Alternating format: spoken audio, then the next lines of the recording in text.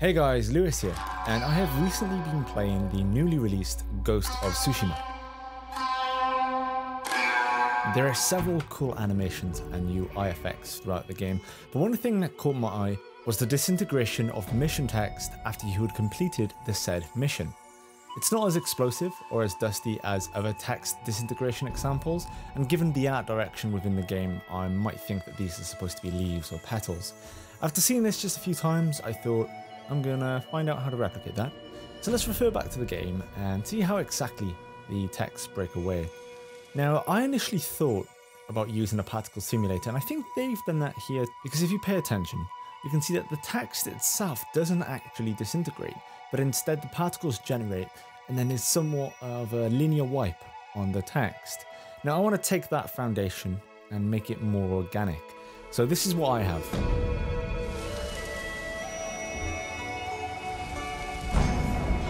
Right, with that, let's go ahead and jump into Adobe After Effects to see how that is done. To start, I'm going to create a new composition, and while you can use kanji for symbols, you can also use text, and I'm going to do that to slightly vary from the game and make something for myself. But to be in the style of the game, we will be placing the text vertically. We're then going to go into the effects panel and search for shatter as opposed to using any type of particle generator.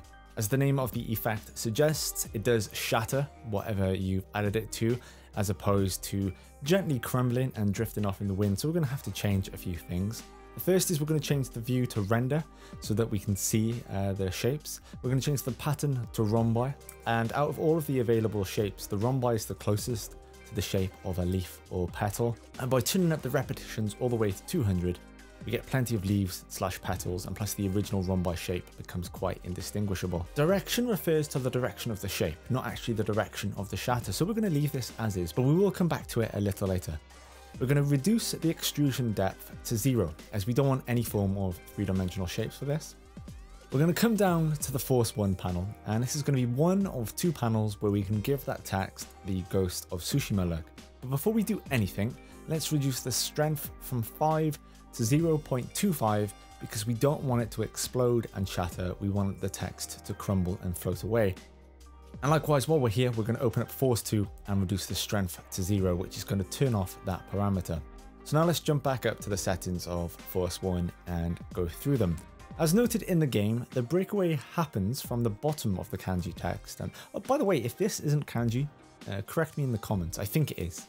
But we're going to place the position of the force at the bottom corner, so the shatter works its way up the text, quite like the demolition of a building. The radius defines the area that the force affects, but we don't want this to happen all at once. Like I said, I want to make sure that it looks like it's crumbling away or transforming into leaves bit by bit.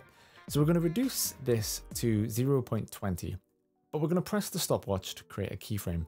And basically then move forward a few frames and increase the radius until it starts to cover the entire text, but incrementally.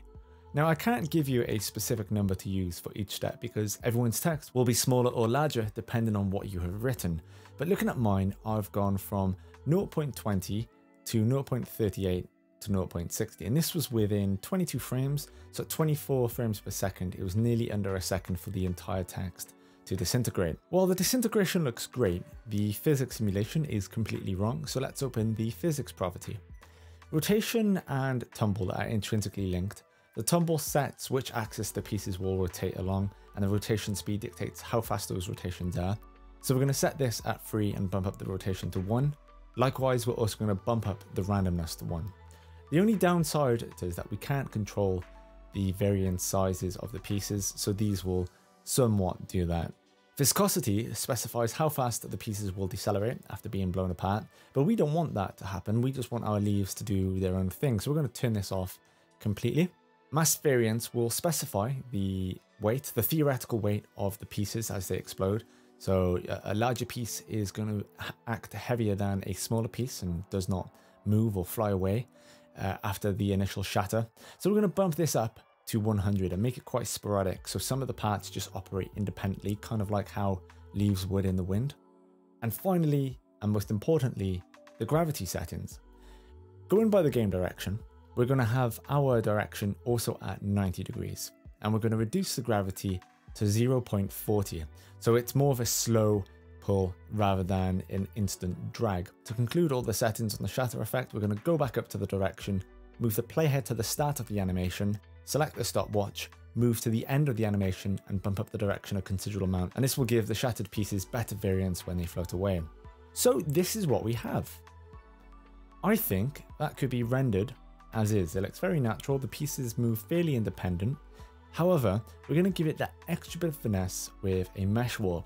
So go to the effects panel, search for the mesh warp and add it to the text. We're going to increase the rows, columns and the perfection to 10. Now these adjustments are to be minimal and minute. We only want to add 5 or 6 to give the flow a slight bend like wind. And if you make the warp too large, it will be very apparent and look like all these bits and particles have been sucked into a vacuum within this one area. So let's play that back. Nice. Okay, so to finish the effect, like Ghost of Tsushima, there is a subtle glow to the text. So we're just going to add glow, change the glow based on alpha channels because there isn't any color. Change the radius to 75, adjust the colors to A and B colors, color loop into sawtooth A to B, and then change color A to a very, very light yellow. And this is the final result. So I will leave you with this, guys. And oh, hey, see this end card? I've actually just launched my Patreon, which has a monthly assets tier reward. And if you get in before the end of July, there are 10 gravitational end cards just like this. Catch you guys next time.